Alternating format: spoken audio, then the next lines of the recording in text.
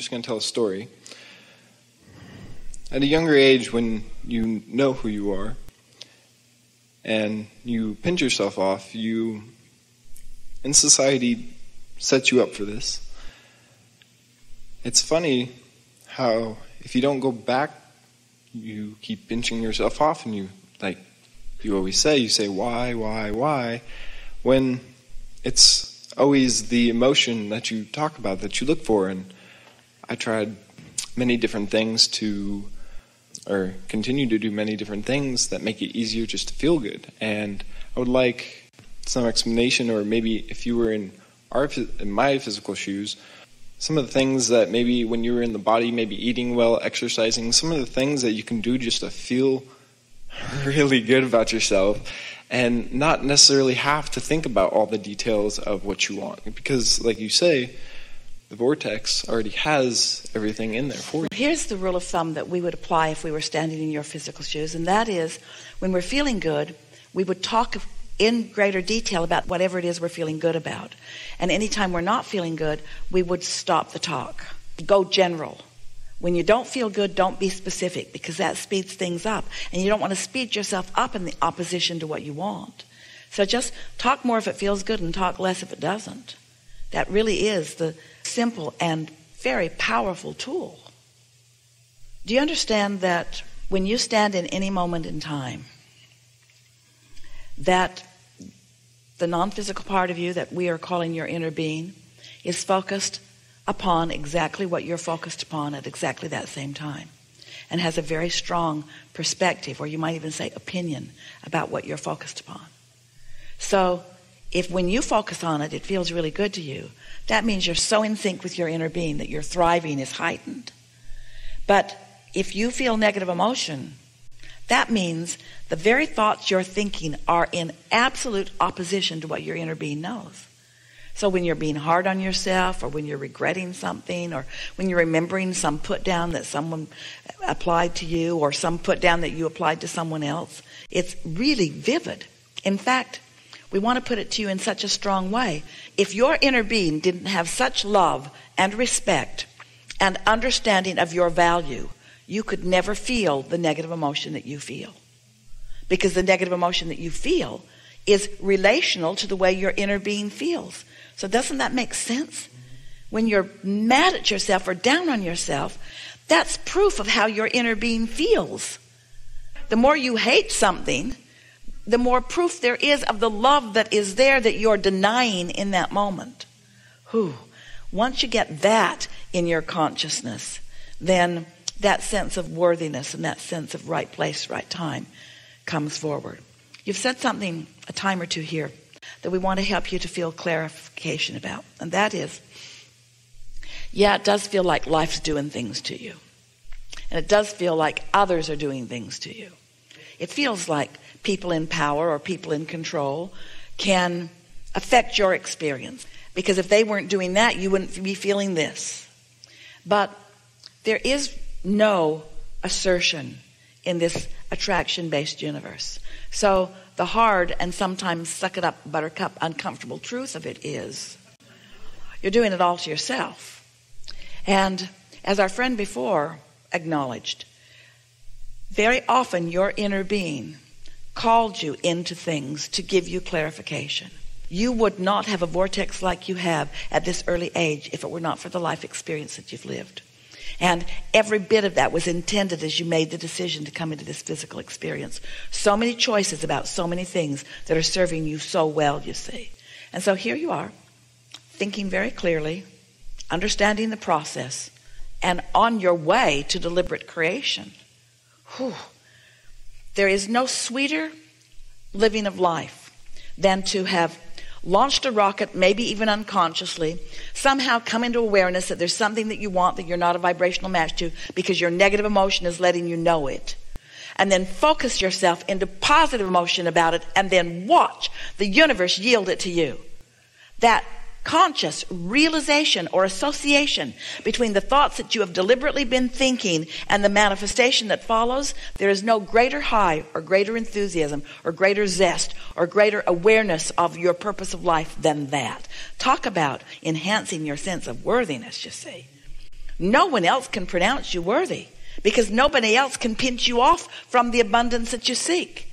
It's only you that can pinch yourself off. So it's only you that can open up to it. So you have to prove isn't exactly the right word that we're wanting Esther to find, but you have to demonstrate to yourself what your vibrational acuity is. And then just practice it.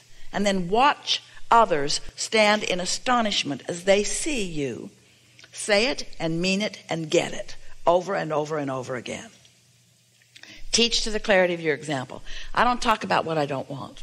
And I don't listen to others talking about what I don't want. If I'm at a dinner table or at a party and they're talking about lack or sickness or things that I don't want, I get up and I go find something else to do, and I come back, and if they're still talking about it, I get up and I come back, and if they're still talking about it, I get up, and if I come back and they're still talking about it, I get up. Do not endure conversations coming out of your mouth or anybody else's mouth about yours or anybody else's deficiency. And don't walk away in anger. You're not running away from what you don't want. You never can. You run away from it, it just comes right along with you, like the toilet paper that you've got stuck in your shoe.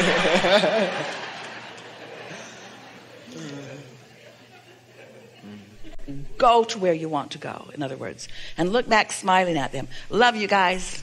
Talk to you when you start talking right. I love how good it feels to talk with you and move the energy in certain ways that gives me a much better perspective on what I'm doing right and wrong. You're never doing anything wrong.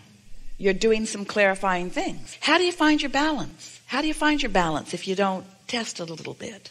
How do you know what feels good if you don't allow yourself to know what feels bad? How do you know what your inner being really thinks about you and other things if you don't think in opposition to it sometimes? How do you know? You wouldn't. You wouldn't know. Mm-mm.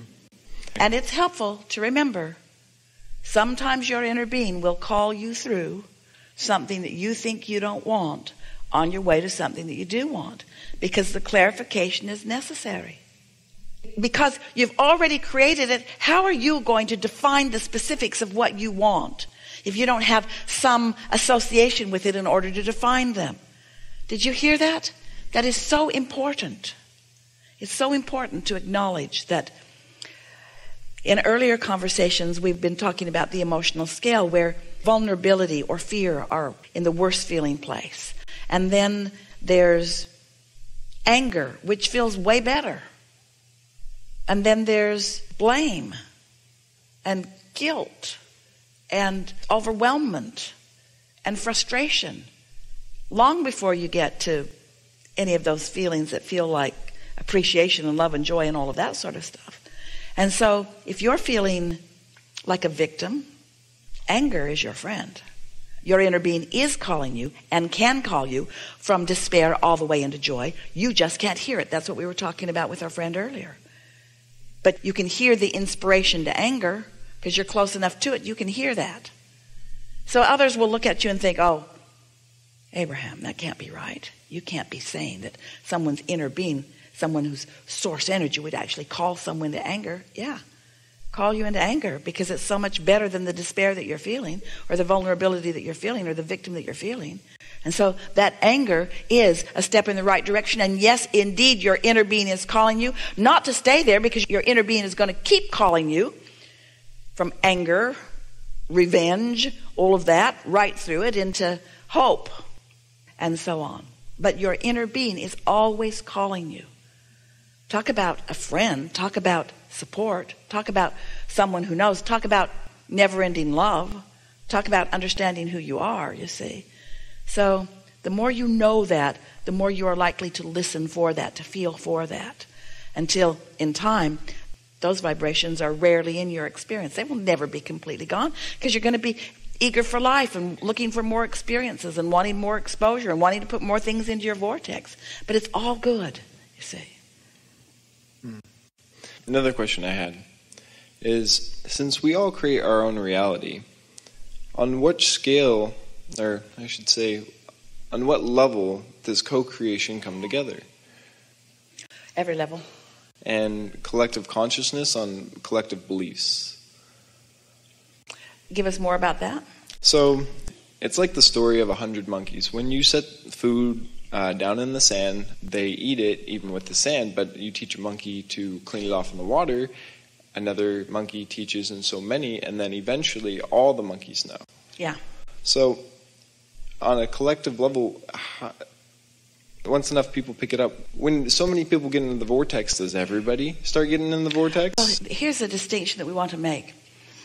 So in the same way that you have created your vortex for yourself, there is a collective conscious vortex.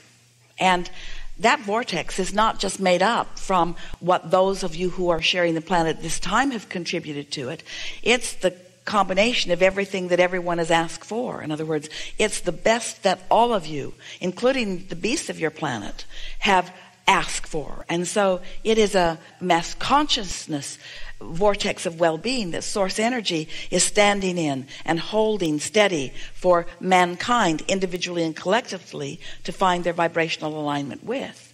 Now, what you are talking about, you're talking about the same thing but two different things. You're going to understand this clearly as this unfolds here. So we've been talking about this vortex, and that's what you're talking about when you're talking about the contrast that causes that vortex to expand and to become. But then today we've been reminding you that this vortex is pulsing and law of attraction is gathering to it. And provided you are in a vibrational place that you are not resistant to your own inner being, you'll find yourself in sync with what's going on in that vortex, so that what's in the vortex can be translated by you into the physical word equivalent.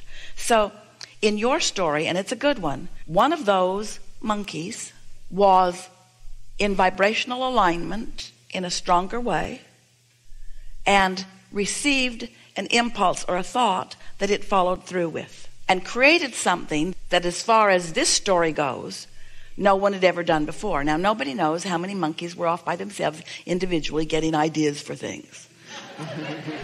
But what you call the instinct of the animals is all about that. The birds flying in the sky. Haven't you ever wondered who's the leader?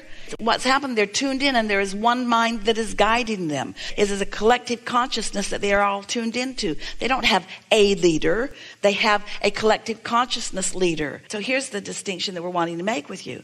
So there is a difference between that monkey who received the idea and followed through with it, and then the mimicking of the behavior of the others. And we really are talking about two different things, because humans are constantly mimicking each other. That's where your conversation with us began today. The society and parents and teachers and adults and authorities around you were all trying to teach you about the society that they want you to mimic. That's not what we want to talk about here.